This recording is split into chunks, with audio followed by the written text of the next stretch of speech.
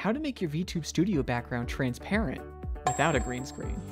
Whether you'd rather just set up your background in your streaming or broadcasting software of choice, or show your model without your background blocking out a corner of the screen, then boy do I have good news for you. Allow me to introduce you to Spout 2, which besides being fairly easy to set up, adds no additional strain to your computer's hardware. However, there are two parts to this setup, so make sure to pay careful attention. Now to start off, you're going to want to go to VTube Studio. Go to Change Background, scroll all the way down to the bottom to where it says Color Picker, and then make sure that Transparent and Capture is enabled.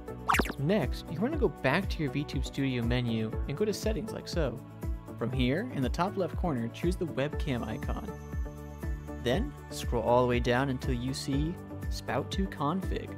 From here, you just want to make sure that to activate Spout 2 is enabled, and then click Install Spout 2 and go to More Info. Now for those of you using Streamlabs, you can actually skip this next step because Streamlabs already has this plugin installed.